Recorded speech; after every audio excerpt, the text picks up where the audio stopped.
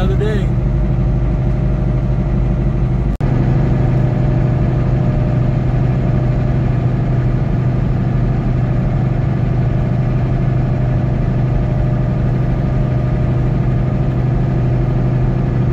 We got snow again.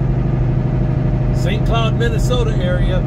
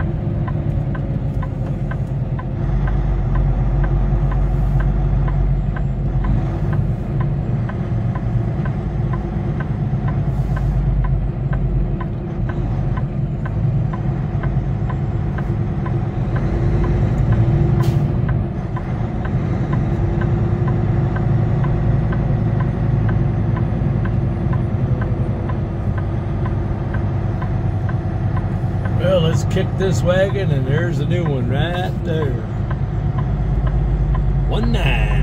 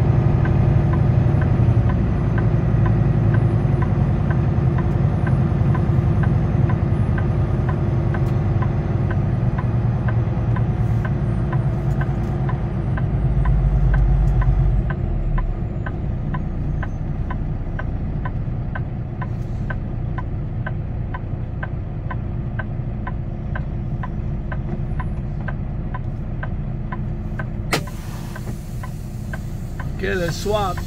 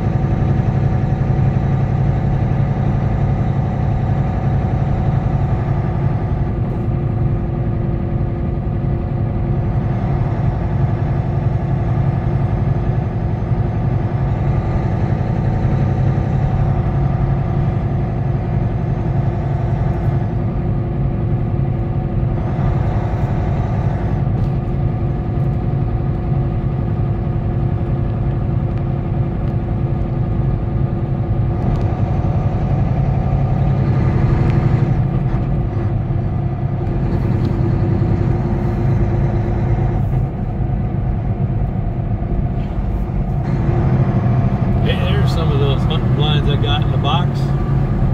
But there. Yep, those are Banks Outdoors.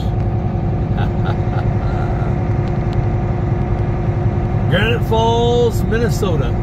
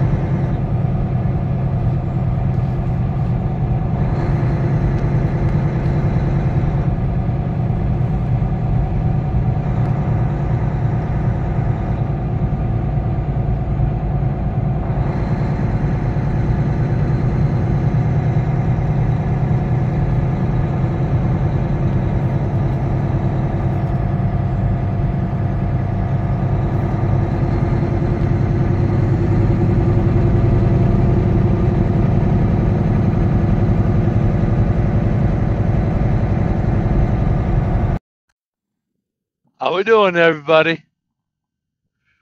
Welcome to Montevideo.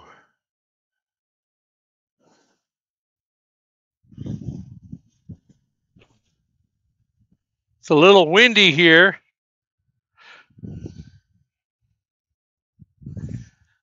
Down below there is the river. I don't know if that's part of the Minnesota River or what,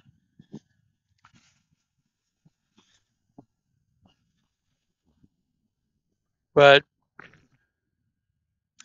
let's take her up.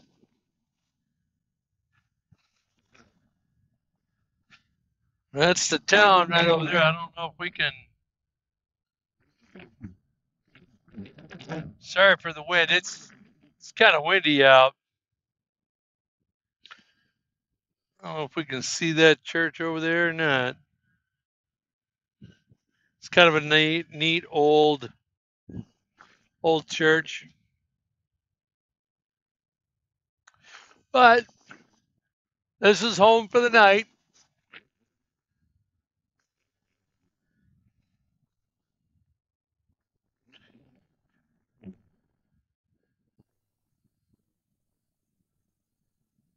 Still learning how to do these controls on this thing. So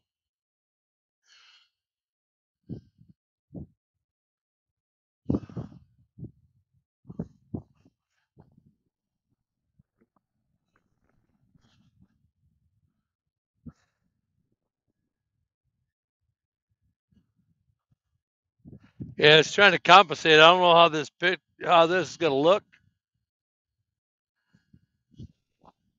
There we go.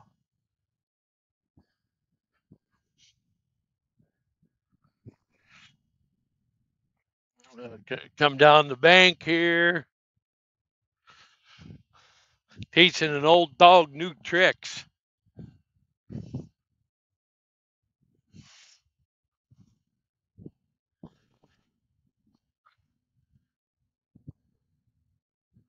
Come on, girl. You don't want to go forward no more? Uh-oh. Do I got to be underneath you? It's kind of sort of stuck here. There's the volume. We've already done our pre-trip or post-trip, I mean.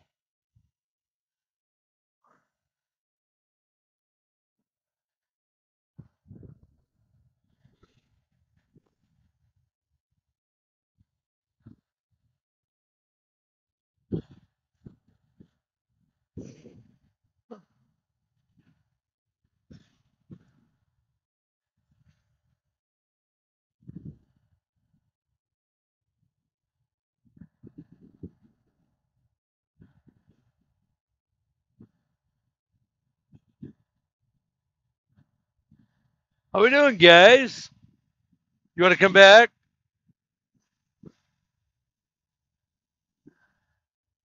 Woo, caught a little bit of wind.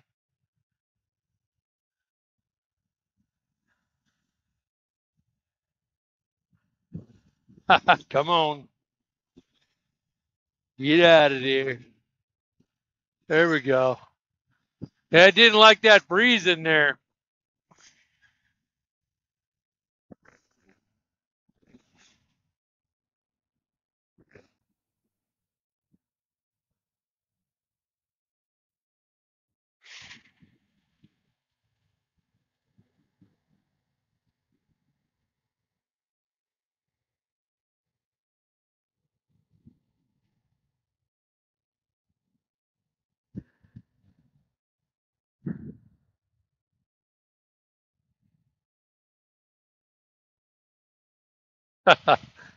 Oh, teaching an old dog new tricks.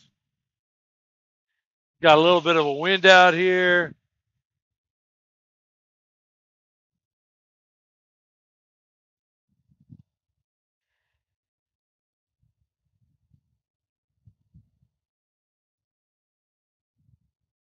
Turn the gimbal down a little bit. There we go.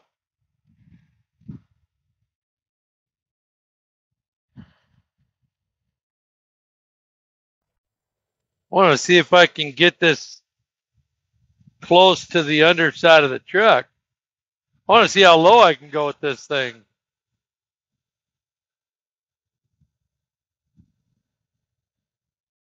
Yeah, it doesn't want to go down that low.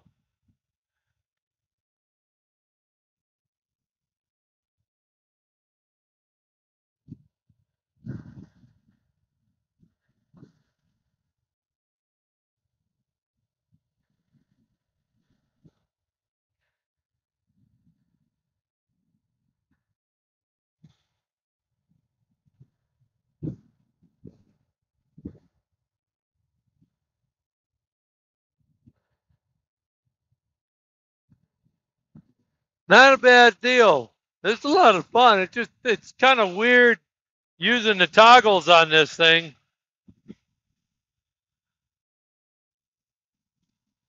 I want to see if I can roll across the. Let's check something out.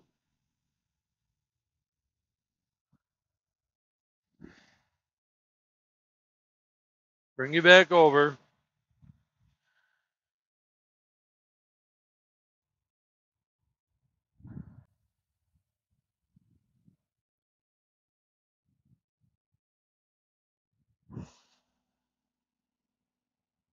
Yeah, there we go. Looking straight down.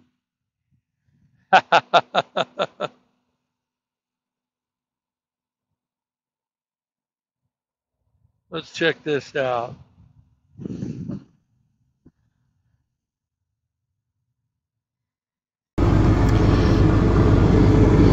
Two double yokers tonight. I can't believe that. Two for the price of one. It's only supposed to be 4 eggs, but we got 6 yolks. Sweet! Cooking our hamburger again. Hey, I want to clarify something. Someone left a comment yesterday about my diet. Let me get that fork out of your way. There you go again with that expensive diet. I want to clarify something. This isn't expensive. What would make it expensive? If I was still buying everything else. Bread, rice, noodles, ketchups, mustards, mayonnaises, all of that stuff, all those different spices, all that different food. But I don't buy any of that, nor does my wife eat any of that. So essentially all we're buying is meat, eggs, butter. And how often do you buy butter, really? I mean, you don't go through it that fast. I mean, we don't in our house. Even with the butter that I buy, I mean, I'm not eating that much of it in one sitting, just saying. So it really isn't that expensive when you weed out. I'm not buying $5, $6, $8, whatever the heck it costs for cereals. I drink 0 soda pop, none. I can't even remember the last time I had any soda pop. So tilt that down a little bit so I can stand back just a little bit. So I don't drink beer. I don't drink whiskey. I don't drink alcohol. I don't smoke. I don't chew tobacco. So when you eliminate all that other stuff, I mean, heck, even some of the spices that you buy. I mean, garlics and cayenne peppers and thyme and all those different things. Yeah, I guess it would be considered expensive. And the other nice benefit of buying meat is we have a freezer in the garage. Plus we have a chest model in the kitchen, a small one, Plus we have the one that comes with the fridge, So, I mean, we've got 3 freezers. We have our Buffalo Farmer rancher that we go to from time to time, which we're getting ready to go buy some bison, and he gives you a cut rate deal if you buy 25 pounds of ground bison. Instead of paying, I think it's $8.99 a pound, I think, If you buy 25 pounds or more, he gives it to you for $7.99, if I remember right. I could be wrong. So you look to buy deals. Plus, if you go to the store, whatever store you go to, they usually have what they call a manager special, where the meats that are expiring, that are getting ready to go to the garbage, they have to sell it. A lot of times they mark it off half price. So if you buy it, if you find some ribeyes or some top sirloin or some stew meat or whatever, buy it up at half price. Take it home, put it in your freezer. Problem solved.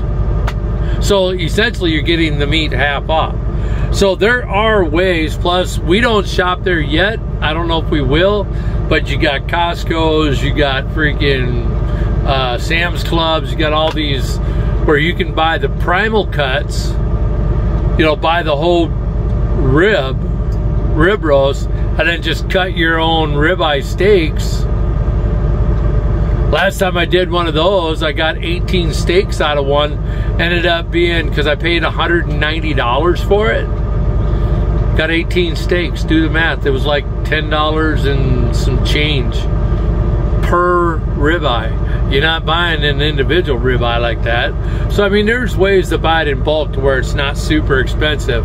But what I firmly believe is when you're buying all that other stuff, you don't cut the bread out, the rice out, the noodles out, the pasta, all the spaghetti sauces and lasagnas and cottage cheese and milk, and we don't buy any of that. So when you eliminate all that, there's like over 60,000 items at a grocery store on average. 60,000. Meat, butter, maybe some bacon for my wife. She likes bacon. I don't mind it on the weekend. And eggs. 4. Think about that. 4 items. Are they high ticket items? Yeah, but I think I'm worth it. I think my health is worth it. I'd rather spend $15, $20 on a ribeye than to give some stupid doctor money because I choose not to want to eat healthy, because I want to eat all the ice creams and I eat all the stuff, just the junk. Blood pressure is regulating. I'm eating more salt in my foods now than I ever have in my entire life. And the dirty little secret that they won't tell you, sugar. Sugar is a culprit. It's what puts your people that have cancer, that's a steroid for cancer. Sugar actually causes cancer. Do your own research. I know I have. So, sorry for the little bit of rant, but I just wanted to clarify, and I'll continue clarifying this every time. It is not expensive to eat this way when you wipe out all the other. But the problem is people don't want to be disciplined to wipe out everything else, because, okay, I still have coffee and I still have my nut pod. There's no sugar in this. Now there is, to a degree, truth be told, because when you look at the ingredients, the fine print, there's 2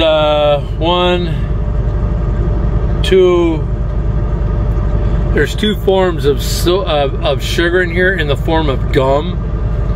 One of them is acacia, ACACIA, and then gellan gum. So there are 2 forms of sugar in here if you want to get quote unquote technical. Other than that, that's it. Those are the only 2 items. But this is it. I don't do anything else. No flavored coffee, as far as like all the French vanillas and all those sugary, fruity drinks that you get at Starbucks or anything. I brew my own. And so coffee's my only vice. And I'll leave it at that. Other than that, I just eat beef. Beef and eggs. And I'm down, I'm not measuring anymore. I'm down like, I'm either at 230 or somewhere between 225 and 230. Blood pressure's getting down low. It's regulating lower than 120/80. CDL, my physical that I get done every 2 years, because I get a 2-year.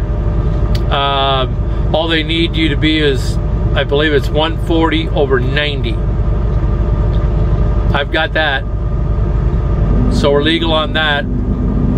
And so just that. Well, I've ranted on this little section. This will be Friday.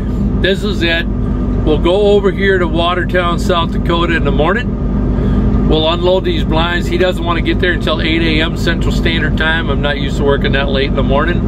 But what the customer wants, the customer gets. So I told him I'd probably get to his pole barn because I'm going to a private property. I'll get there about 7:30. That way I can get set up, get back in, get the door swung. That way when he shows up, if he shows up before 8, that's fine. He's like, that's cool. So we'll do that. That way I can back in off a live street and not have to worry about too much traffic. Then we're going to reload back in Bird Island, Minnesota, which we just went through.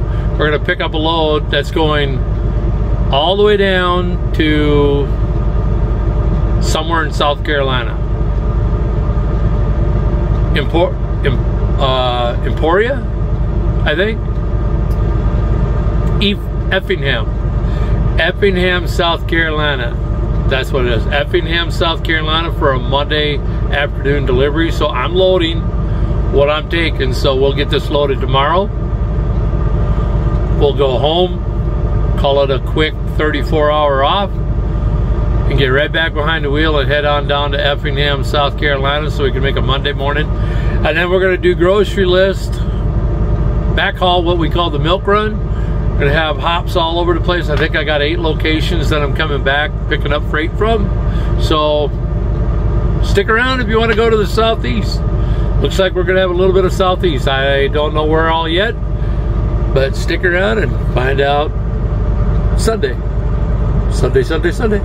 God bless everybody. Love you guys. I want to thank you for leaving comments. I do like the spirited. I did appreciate the comment that the gentleman left, because that is a misconception that people think that this is an expensive diet. It can be, depending on how you do it. If you're willing to get the markdown stuff, I'm okay with that. It's still good. It's not like it's spoiled. They can't sell spoiled food. But yeah, so but it's the lack of discipline and wanting to change. And I'm pretty much an aggressive type person. Been surviving myself. Been surviving it for about, well, ever since my old man passed away when I was 10. Mom looked at me and me and my brothers. My brother just older than I, my sister, and said, "Hey kids, whatever you can earn, Mom needs help." My mother never worked a day in her life outside the home. Worked it, did everything else at home, nothing out. So essentially at 10 years old, I just started working and surviving and figured out how to do it. It doesn't do any good to cry about it. Just figure out how to fix it, and hopefully don't repeat it. So, all right, guys, gals, I love you. Enjoy your weekend. On that, God bless. See y'all Sunday.